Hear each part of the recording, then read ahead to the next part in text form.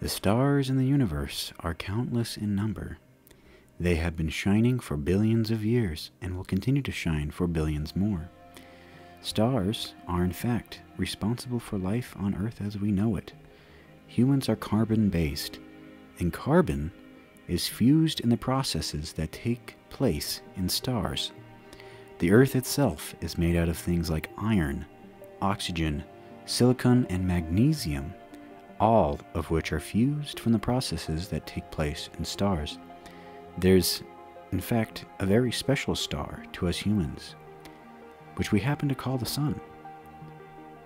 The Sun produces a lot of energy, fusing nearly 600 million tons of hydrogen every second. Plants, insects, animals, birds, and even humans could not survive on Earth without its stability.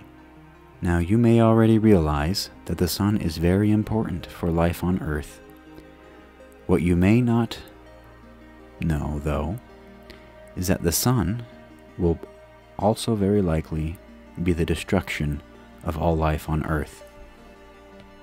Now, it really is burning 600 million tons of hydrogen every second, and eventually it's going to fuse all of its hydrogen into helium.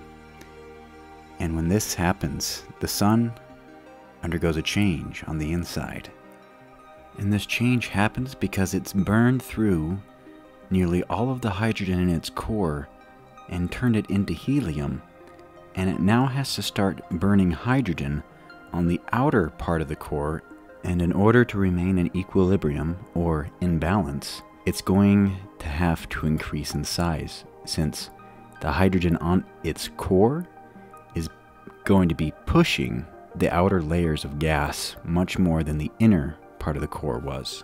And the core of the star goes through some more transitions, which ends up making the star get even bigger, and it's going to make the Sun so big, it's predicted to even swallow the Earth, with the Earth getting roasted with temperatures up to 5,000 Kelvin, which, if you convert to Celsius or Fahrenheit, you get temperatures that are really hot.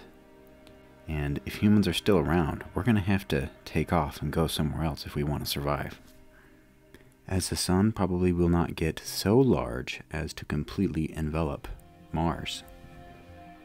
Let's say that humans have the technology to actually make it and survive on Mars, even with the Sun as a red giant. Those humans on Mars are going to see some pretty interesting things from the Sun, because as the Sun burns more and more of its helium core, it will eventually only be left with carbon and oxygen in its core. But in order to burn an oxygen and carbon core, the Sun needs to be around 10 times bigger, which means that the only option left for fusion is to burn helium on the outside of that oxygen and carbon core. And if you remember what happened when the Sun burned hydrogen on the outside of its core, it turned into a red giant. And it had to do that to remain in equilibrium.